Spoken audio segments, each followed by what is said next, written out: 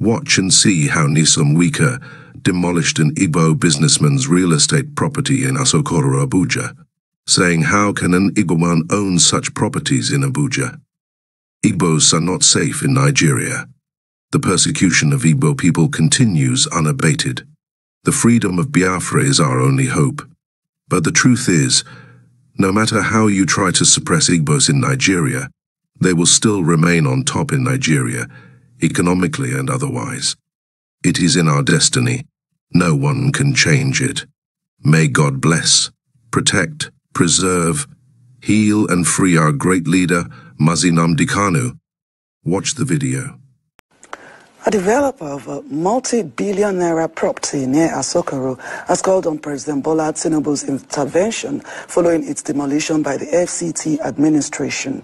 The property, which sits on a 214-hectare plot, was said to have been pulled down without any order of revocation issued by the authorities of the FCT. It marks the first major demolition by the Nyesom Wike administration. On Wednesday morning, scores of armed security operatives, including soldiers, policemen, and civil defense, surround the 214-hectare property near Asokoro, where multiple luxury duplexes are being developed. After about 6 hours, the buildings, some of which had got to lintel level, and the fence are all pulled down and left in a heap of rubble. The property is owned by one of the foremost private developers in Abuja, Praco Nigeria Limited, led by Linus and Nicholas Ukachukwu. Ukachukwu claims the demolition was done in bad faith. We can call for a meeting over the land. We went with our documents. After I see what we have with our lawyer and the other people's other sunrise, which they get part of that land. And we can say that there is nothing on this, that the court should take effect after going around the land. His normal ways of behavior. He started shouting, how would they take all this land and give to Igbo Man? According to him, all the legal titles to the property had been obtained, including 2 ministerial approvals, the latest from the erstwhile FCT Minister, Bello Muhammad. He went through all due process, including ministerial approval.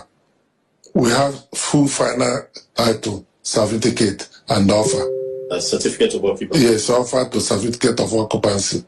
Most alarming, according to him, is that there was no order revoking his rights to the property before the demolition took place. As I'm talking to you now, we are not receiving any documents. All these things, it's only what we saw, the demolition. The title are not being revoked. We are not being served.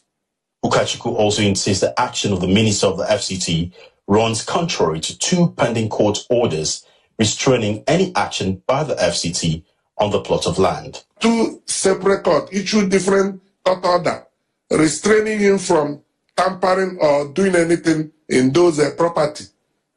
But all of a sudden today, we can move all the caterpillars in Abuja and went and started pulling those properties that we have invested billions into down.